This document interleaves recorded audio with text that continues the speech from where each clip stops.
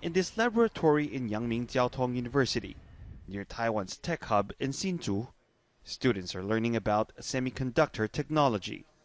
Nick Chang is taking his PhD and hopes to be part of the world's largest semiconductor industry. Taiwan's semiconductor industry has become so huge in recent years.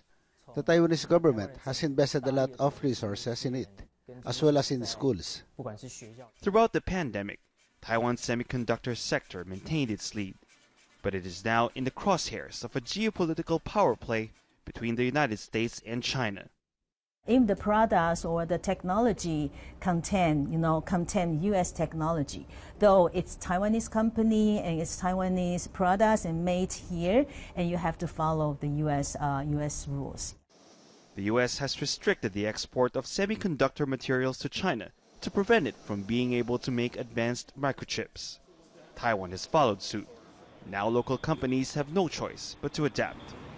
Companies, they have to find their own way out. Okay, otherwise they cannot survive in the markets. So they have to follow the global trend. And at the center of it all is one company. TSMC produces more than half of the world's microchips.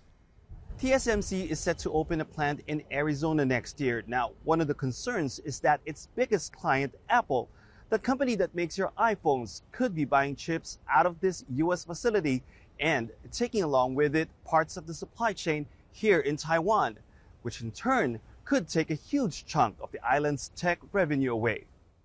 Adding to Taiwan's worries, China's import ban on Taiwanese goods. In 2021, it was pineapples, 90% of which were sold to China. The following year, Beijing blocked the shipment of fish, a day after former U.S. House Speaker Nancy Pelosi visited Taiwan. It's getting more and more measures and also targeting a variety of different products. But unless China stops buying Taiwanese semiconductors, analysts say the economic impact is manageable.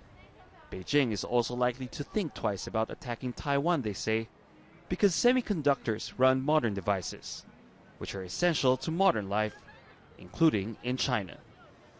Barnaby Low, Al Jazeera, Hsinchu, Taiwan.